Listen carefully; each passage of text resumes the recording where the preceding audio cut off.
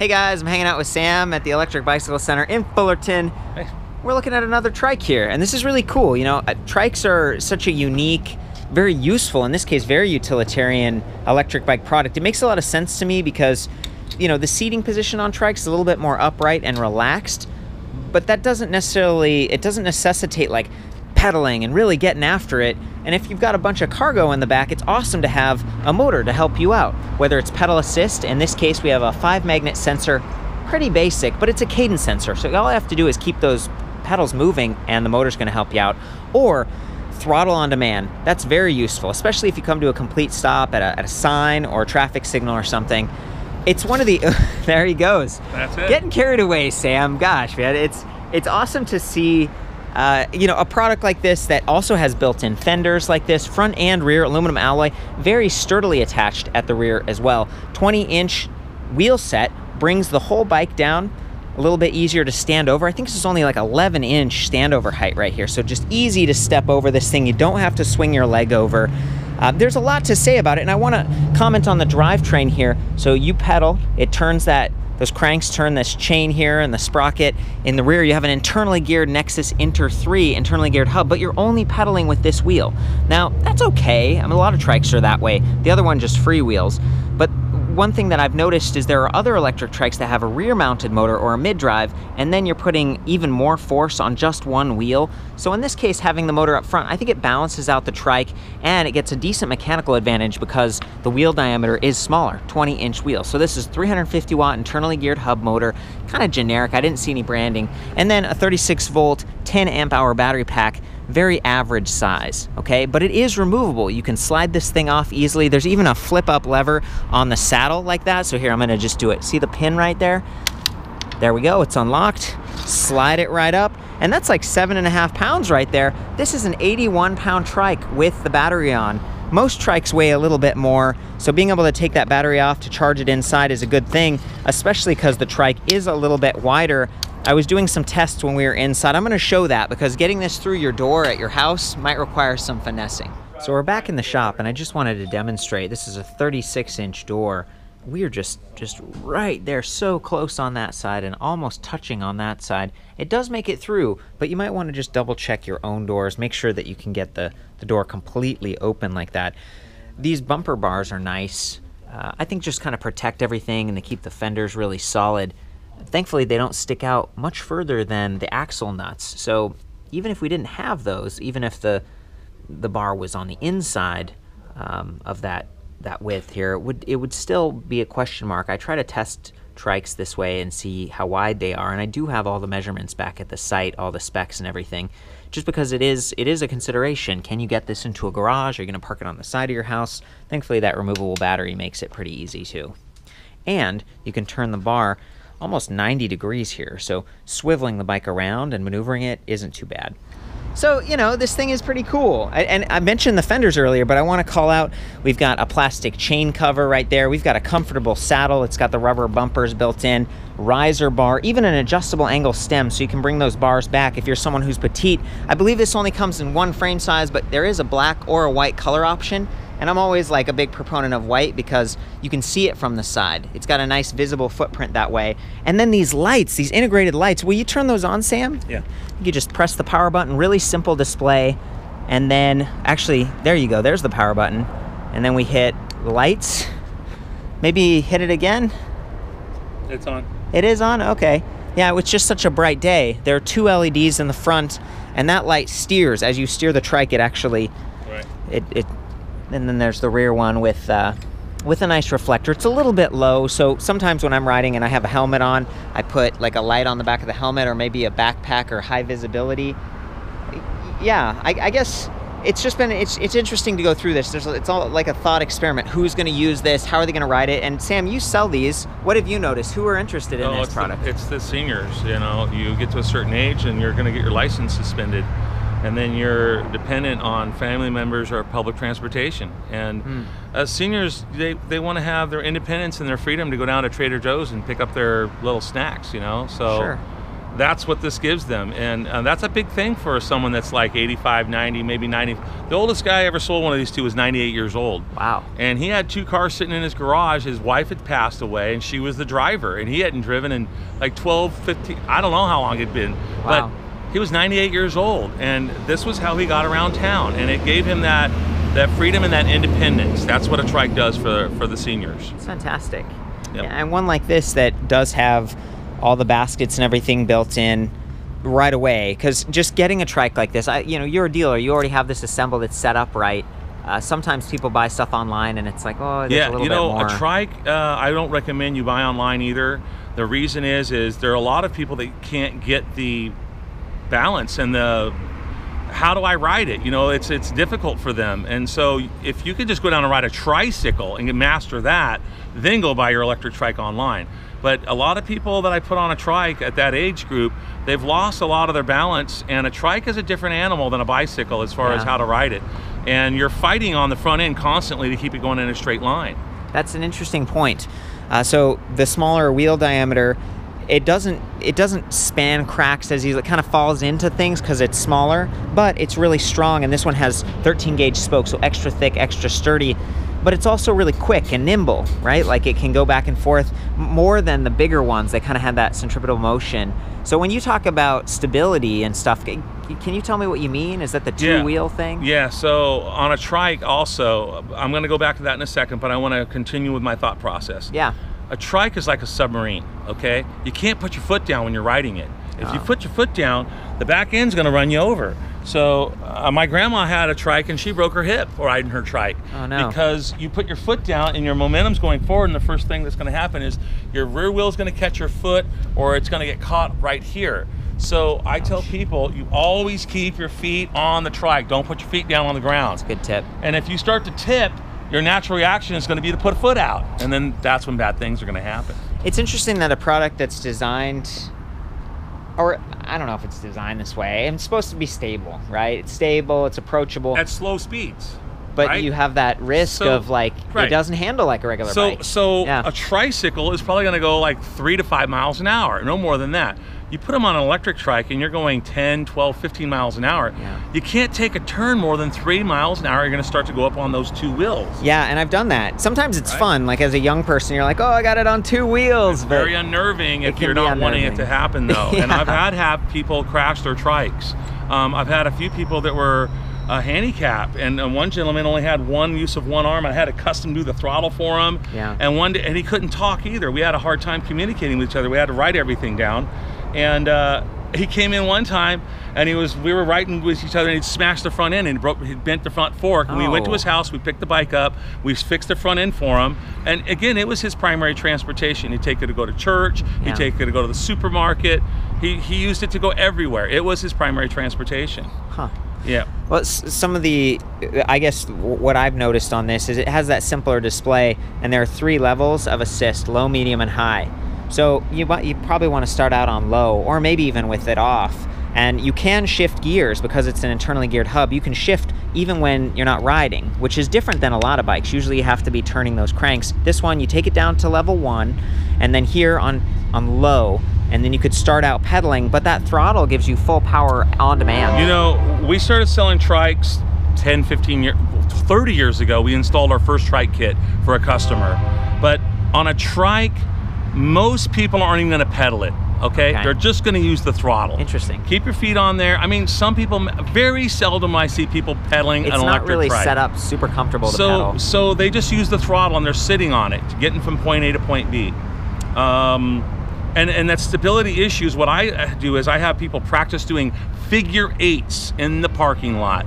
Because they'll go around the building 2 times and they're like, I got it. And then they go ripping down the sidewalk at 10 miles an hour and they catch a bus bench or a telephone pole. Ouch. And bad things are gonna happen. It is wider. What do you think about this design where the frame goes outside of the wheels? I'm not digging it. It's too wide. It won't go through a standard door. You have to tilt it on an angle to get through the door. Oh, that's how you do it. I was wondering. I just thought that you're out of luck. But no, can you tip it it again? Yeah, and you'll tip it like this, and you can go through your door. And I mentioned it's 81 pounds, but when you tip it like he's doing, you're not picking up that much weight, so it is doable. So when we started selling trikes, I would say the trike that really started it all was the iZip Tri-Cruiser, I think it was. Yeah. And back in the day, that was one of our #1 selling online sales that we'd do, and we'd ship them all over the country.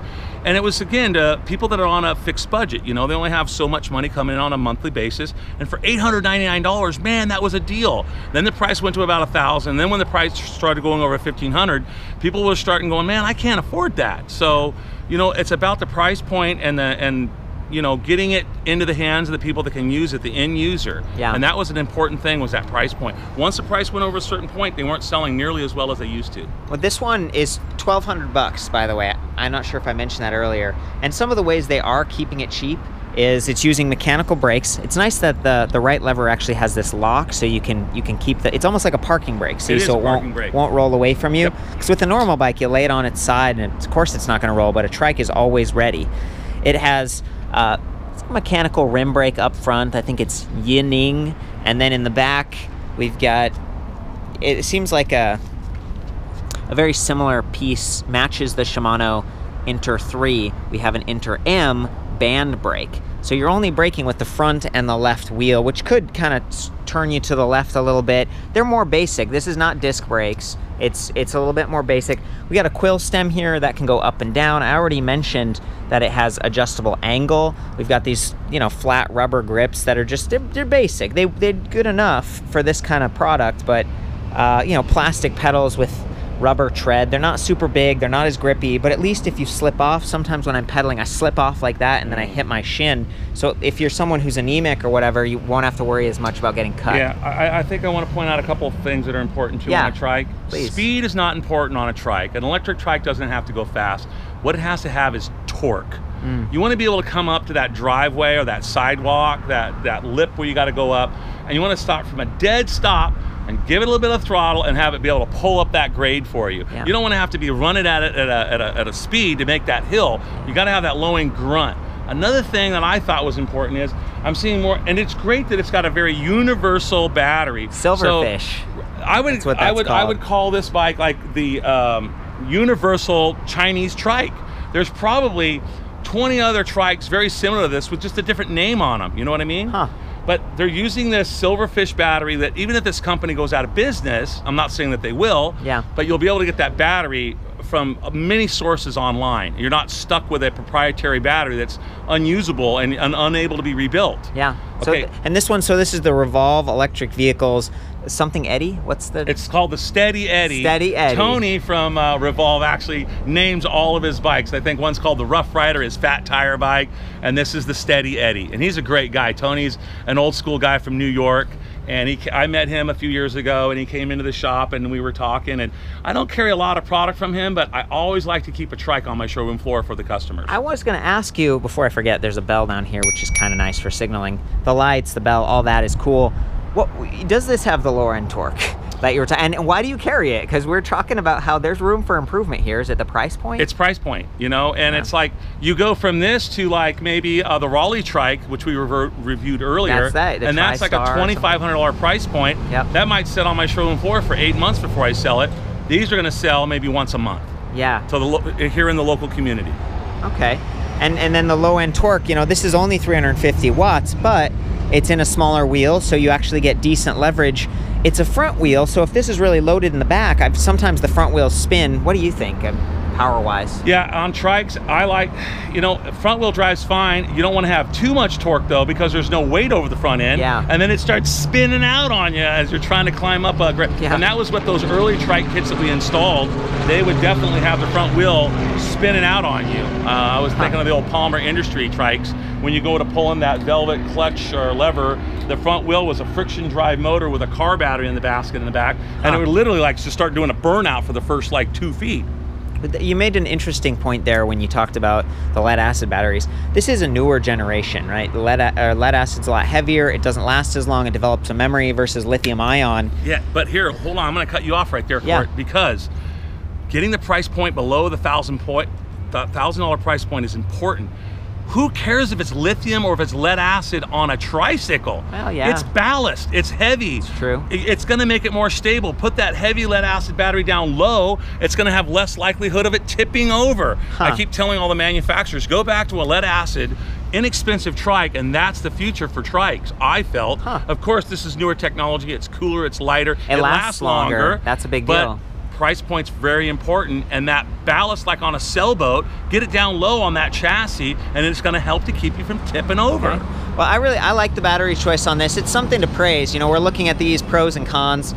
A lithium-ion battery like this might last twice or even 3 times as long, especially if you forgot to charge it for a while, because sealed lead acid can develop a memory, and for someone who's, you know, it's all about use case. We've covered it. So coming down here to some of the other design choices, I am not a fan of the, normally there's like a quick release or something right here. This one, it's got this big, you know, gray knob thing that you have to pull out, and then you're supposed to use that to unscrew or tighten, but it's sort of stripping on this side. Like that bolt is supposed to stay between those 2 little wings on that washer, and they don't. So I had to use a tool to tighten this down, and even now when maybe you were standing over it, the seat went down. Yeah, it definitely did, and this is a little bit cheaper Chinese product. I've seen this on other bikes in the past as well.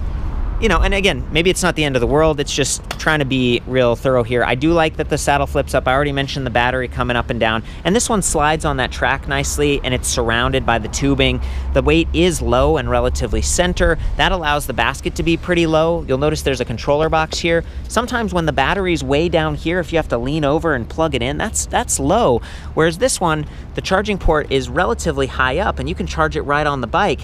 One complaint I have is that when you turn it on, the keys don't come out. So you've got this thing dangling around, and it's a minor gripe I make sometimes on electric bikes. At least it's mostly out of the way of your feet. Okay, I got stuff. Okay. The first one we got had no throttle. I called up Tony, I'm like, hey man, where's the throttle on this thing? Oh, that's an aftermarket accessory. I said, Tony, I never want to get another trike from you unless it has the throttle. Yeah. Throttle doesn't come installed. So the throttle's sitting in the basket in the back, and you've got to route it all the way down, open up your little box, and plug it into your controller down here. One other thing to keep in mind is if you're going to order a trike online, you better have somebody that's pretty mechanical, because these are not a 20-minute assembly job.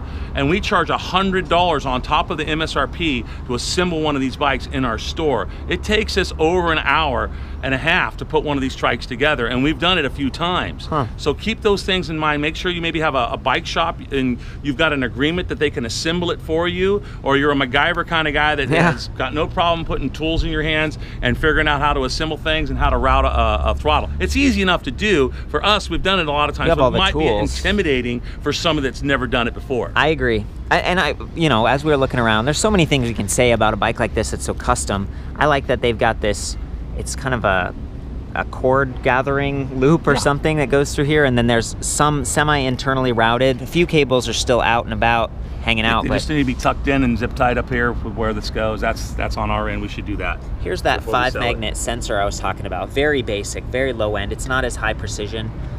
Be careful with this chain cover too. It's plastic, so if you step wrong and you step on that, it could get bent or broken, but at least it has it.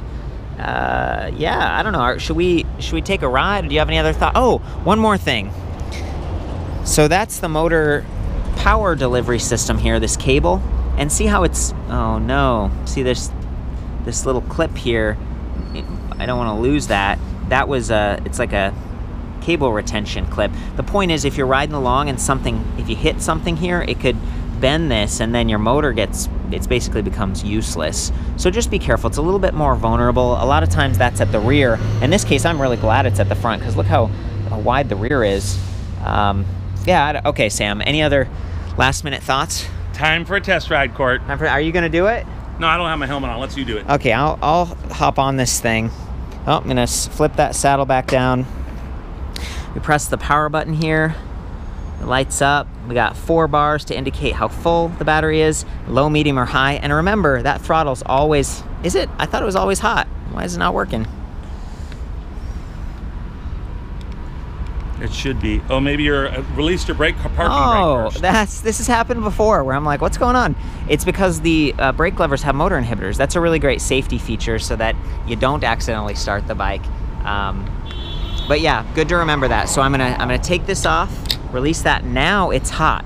So if you're getting on the bike and you're not as stable and you bump that, the bike could take off on you, and I just want to remind you to be careful with that. I think... Hey, Court, you've ridden a few of these trikes. Yeah. Give me your feedback and tell me what you think the torque of the motor feels like from a dead stop. Like, hammer that throttle open and see how it feels to you. Let's get an impression from you. Let's do it. So I only weigh 135 pounds. Keep that in mind. Here we go.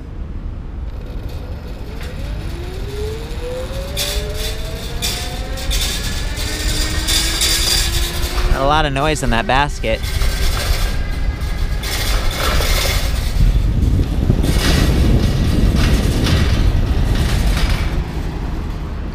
Not bad. I'm not sure what the top speed on this trike is because there's no speedometer readout. You just got that basic LED console. But it feels good enough. Now here, I'm gonna take it up to high.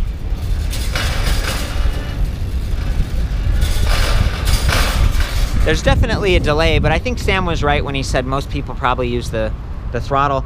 I would call this average. You know, it seemed good enough, but it was a smooth trike. It's available to the public, and if they're searching online, they're going to find probably the same trike with just a different name on it. And do your homework before you make a purchase, for sure. Yeah, I noticed that the baskets rattled a lot, but it seems like trikes are some of the loudest e-bikes. Yeah, and you can. I mean, it's almost like a utilitarian type of a vehicle too. You can throw a big bungee net over this and carry a lot of. I've had guys go to Home Depot and bring back their projects, you know, in the back of their trike basket. That's a lot of space back there. And some trikes have smaller baskets than others. What's the top speed on this one, Sam? Too fast. Do they say 20 or I can't tell? At least 15 miles an hour, which in my opinion is faster than you want to go on a trike much. Let's hit the lights again. Oh, okay, and then on. Yeah, you can see the lights a little bit. They actually look pretty good on the inside. Sam got his helmet. He's gonna ride along, and we found this really narrow gap. We're gonna see if we can do it. You wanna go? Yeah, let's nice and easy, Sam. Whoa, easy. Oh. Let's try that again. A little bit scratchy. No, it's fine. I mean, that was the whole point, was can it make it? And it can. It's like easy to forget how wide this thing is. Yeah, I want to be as close as I can because I know if I go up that curb, that could be disastrous. Yeah. So I'm trying to stay centered without looking down as I'm riding there. And sometimes you do need to take that break and just look where you're at. You know, how am I going? And speed is the enemy. Slow down. Nice so and slow. Let's practice some figure eights out here in the park. Yeah, let's go. We'll get the ramp over here too. Here's Sam cruising by. Nice and slow as he leans down the ramp. He's gonna do those figure eights. He's really leaning in, you'll notice. There's the figure eight. And if I go any faster than this, I'm gonna lift the wheel. Huh. I'll try to speed up a little bit and you'll see what I'm talking about. There's the wheel coming up a little bit. And I'm going 2-3 miles an hour maybe. Why don't you do full speed this direction now? It's got nice smooth acceleration. And a brake check. Oh yeah. Thank you so much, Sam. You got it. Okay, well, you know, this was interesting. It's kind of fun to dig in a little bit more. We had some real critiques, but I think a lot of those critiques apply to trikes in general. It's like ride safe, like the throttle, but be careful. This one just happens to be a little bit wider. I guess that's it. For the full write-up on this, I'll see you guys back at ElectricBikeReview.com. All the measurements I talked about, I have the weight listed and everything. It's been a real pleasure and an honor, Sam. I appreciate your perspective and willingness to be, you know, honest about some of this. Sure, absolutely. And all we're doing is we're giving feedback to the customer so they can make an educated choice when making their purchase. Yeah, this could be a really great product for the right person.